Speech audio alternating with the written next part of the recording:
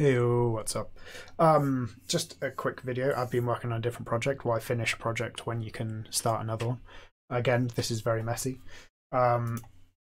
It's basically, so I have my desktop PC and then I have two laptops. My desktop is at home. It has no legs. It's called Graham No Legs because it has no legs. And then I have two laptops, which I go out the house with. So using LBRY, one of the ways that LBRY works is that it works like BitTorrent. So when you view a piece of content, it's downloaded to your machine and then it gets announced and shared to the network so that when someone else wants to watch that piece of content, they will get a little piece of that file or the information from your computer, and in that way it creates this decentralized network. That's great if I just have one device and I use it for everything. And on my desktop I have the LBRY desktop client, and that downloads, that does all that in the background. Great. When I'm on my laptop, I don't have access. So when I'm on my laptop, my desktop computer is not switched on, so I'm not sharing the things that I've watched. And when I'm on my laptop, I don't, I thought of ways, maybe I could use like SyncThing to sync the content, and so that when I'm out of the house I can continue sharing the things that I've watched. But I tried it, it didn't really work out. And then I thought, why not make a project, a decentralized, personally decentralized kind of LBRY backend. So what this is I also have a server in the cloud.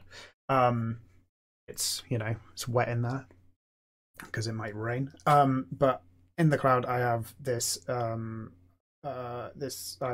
created this application to go in the cloud that is just an endpoint that will hit the, well, first of all, it runs the LBRY daemon on the server, and it has an endpoint that if you hit it with a URI, it will download that URI and share it back to the network using the daemon. So this is what this project is. So it's made of two parts. There's the kind of back-end part, which has two parts. There's the main Flask application that just, accepts the requests and starts the download. And then a Polar, which I'm not entirely sure how necessary it is, that announces to the network the files that I have available. And then the other part of it is I've made a Chrome extension that runs in the browser. So anytime I go to LBRY TV and go to a piece of content, it automatically gets sent to this service. So I'll just go through things a little bit. So this is the repo. I'll probably change the repo name. It's not great. As always, all my things, it's messy. This is just me hacking around, but I thought I'd share it. So you can go here and you can clone the repo. So clone with HTTPS, and you can just git clone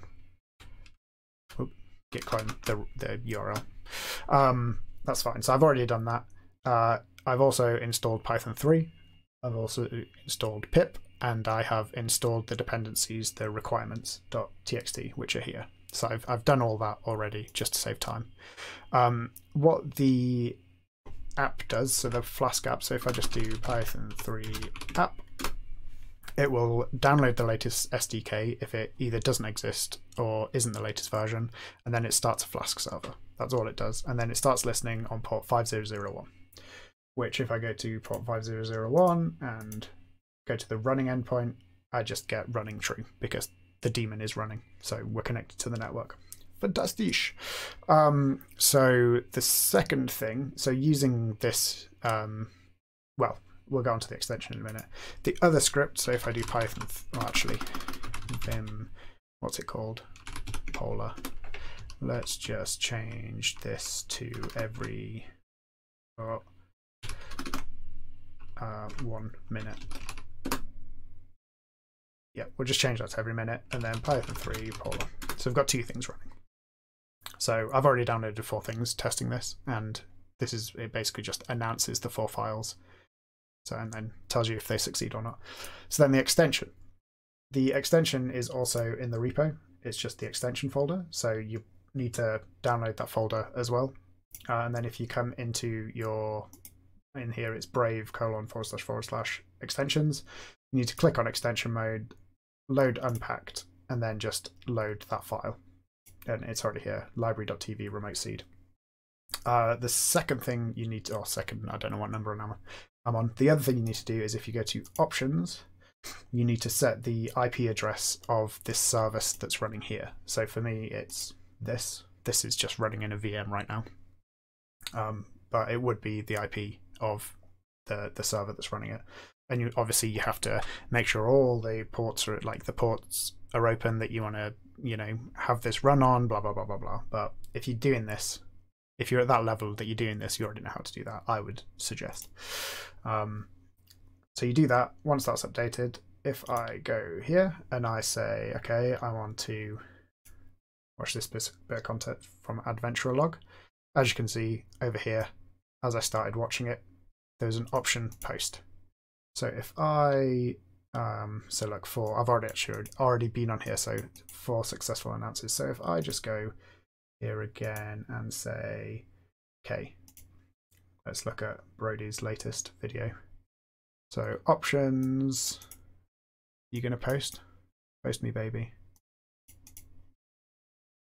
No. Okay, let's try it again. See, I'm still ironing things out. Options. Post. Okay, so it posted that time. Okay, so I need to, okay, it was just a slow post. It was taking a while to do. So now I've done that. When this announces again, it should have 5 files because I don't think I've been on this piece of content yet. Let's see what happens. So the beauty of this is that on my desktop and my 2 laptops, all I need to do is install this extension. There we go, announce 5 files. All I need to do is install this extension and it should automatically download any content that I watch from anywhere. I'm not sure, I don't think Brave has extensions on mobile. I'll check that. And I also need to check Firefox extensions. One quick thing that I forgot to say is I've downloaded these files, and on my server, if I cancel and then go in downloads, here are the things that I have downloaded, and you can see, and I can delete them from here if I want as well. I just thought it's probably worth mentioning that it just defaults to the downloads folder. But yeah, that's pretty much it. Go here, have a look. I'll put a link to this in the description. Have a look, comment.